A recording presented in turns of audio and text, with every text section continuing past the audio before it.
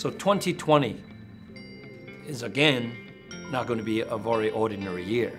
And we started the year with some pretty significant challenges, not only for us in Hong Kong, but for China and possibly even for global growth.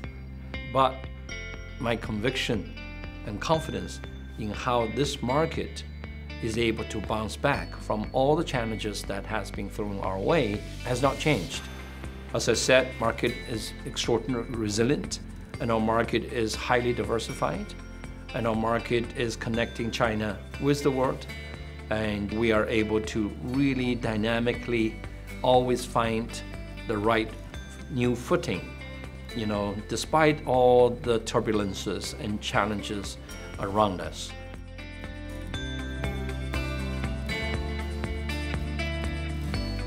I have great confidence in the resiliency of the Hong Kong market. I also have great confidence in Hong Kong Exchange because we have laid a very strong foundation in the long-term growth of China in terms of maintaining our strong standing as an international financial center and embracing technology. That three key components is really the underpinning of our future growth strategy.